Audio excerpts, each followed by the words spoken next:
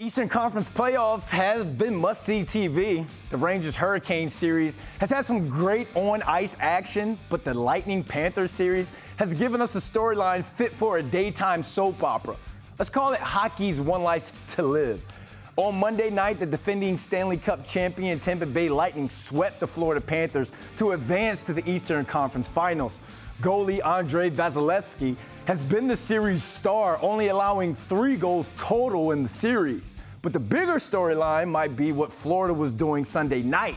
After losing to the Bolts in Game 3 on Sunday afternoon, some Panthers players reportedly were seen living it up and partying at a strip club the night before an elimination game. A number of radio personalities say some players were seen partying until as late as 3 a.m. Monday. Now, the Panthers were the President's Trophy winners, but now they're headed into the offseason where they can throw as many presidents in the air and make it rain in the club. The Lightning, on the other hand, rest up and wait for the winner of the Rangers-Hurricane series.